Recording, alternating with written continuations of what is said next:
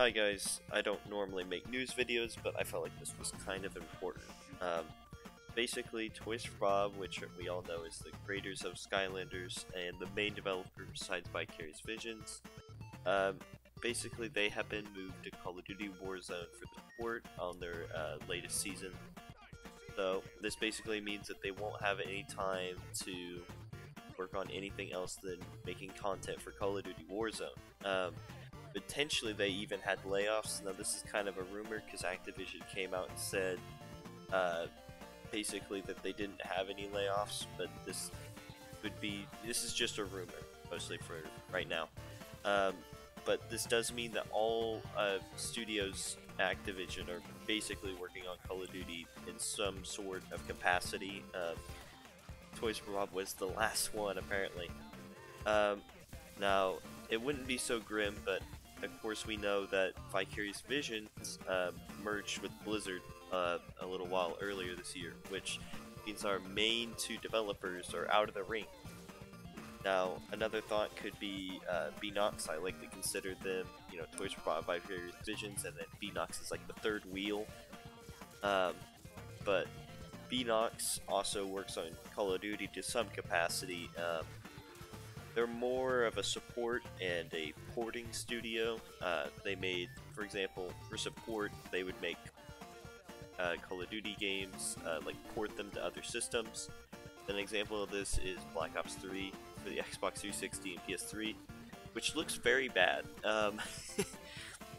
They also made Skylanders Superchargers for the Wii and 3DS, which I think we all know what that looks like. All fired up!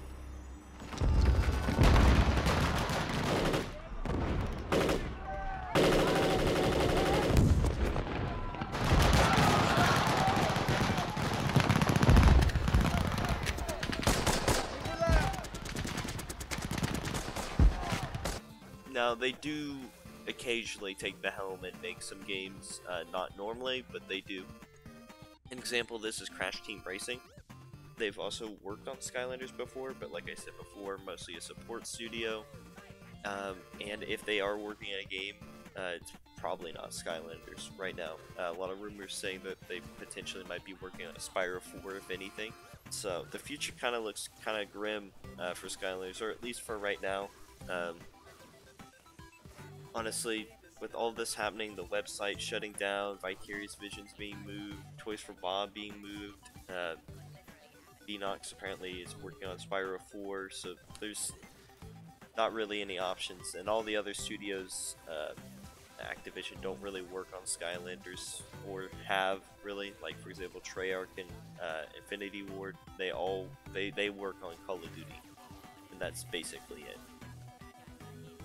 The least we can expect is maybe a 10th anniversary tweet, maybe. Max, this is stretching.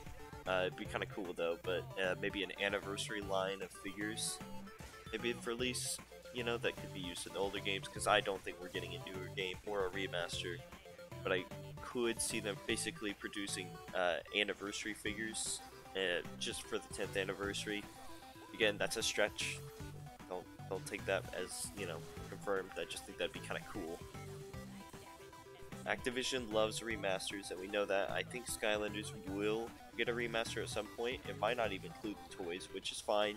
At this point, we just want something, right?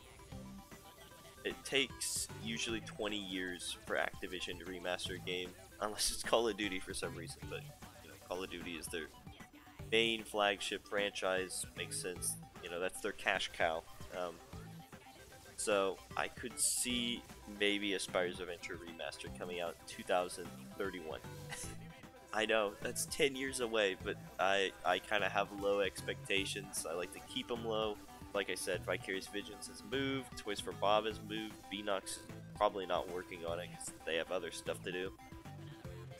So yeah, just keep your expectations low. That's basically all I wanted to talk about. I know, not the brightest information, but keep your expectations low. Take everything with a grain of salt. Other than that, I'll see you guys later.